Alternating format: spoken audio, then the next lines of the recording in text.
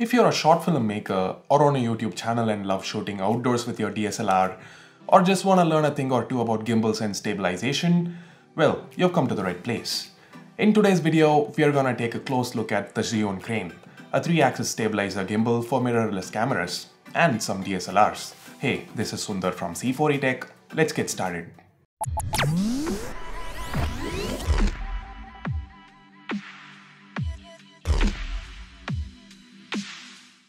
The crane's strong and rugged build quality is something I could notice as soon as I held it in my hand, thanks to the CNC aluminum alloy construction.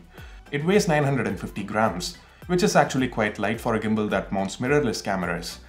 Talking about weight, this gimbal can mount cameras that weigh up to 1800 grams. The one I have here is the Sony a6300, but the list of compatible devices include even DSLRs like the ever-popular Canon 5D. The balance might vary though, depending on the weight of the camera and the lens used with it. This can be fixed by tweaking the two adjustable arms. It might take a while to find the perfect balance, but once you're done, you don't have to disturb it again unless you decide to use a different lens or a different camera. With the camera mounted, it does feel quite heavy, but single-handed usage is still manageable because it offers a good grip. The controllers are well within reach. Speaking of which, the joystick can be found to the front, and the zoom slider and the power button can be found to the right. For the zoom functionality to work, you need to connect the gimbal to your camera with a cable, and that's sold separately depending on your camera model. All that said, how does the crane perform with regards to stabilization? I mean, that's what it's primarily meant for, right? Well, have a look at it yourself.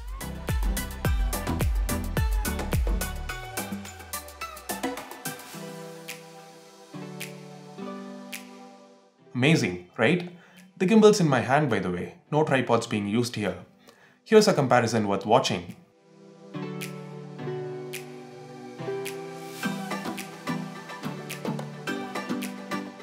The crane uses FOC technology with triple 32-bit microcontrollers along with high payload brushless motors with integrated encoders. Now, what does all that mean? Well, it means it allows for movements in all three axes, in whatever speed we want. Now, how can we set the speed? Well, that brings us to the Zhiyun Assistant app. It's available on both iOS and Android. Once you've paired the devices in settings, you need to open the app and connect the device to the gimbal. Once the connection is established, go to Settings. Here's where you can customize everything from control rate to the degree of smoothness. I have the speed set very low to get super slow pan shots like this.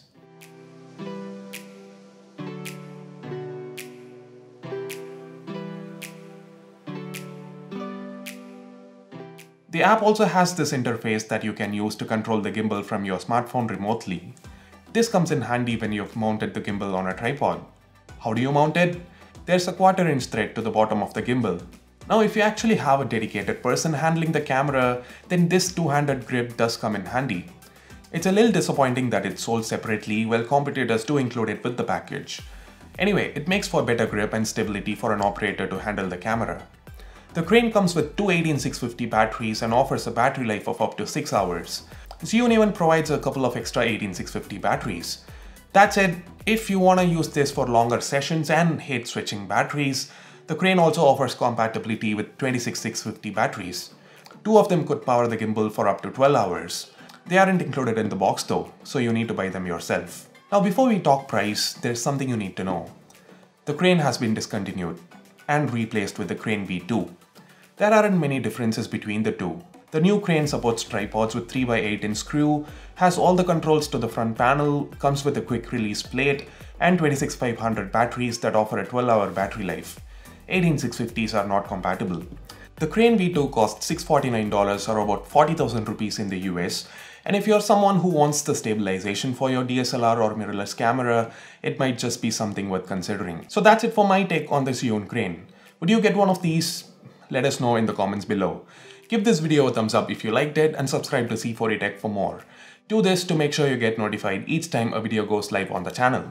Thanks a lot for watching. This is Sundar from C4E Tech, leaving for the moment. Have a nice day.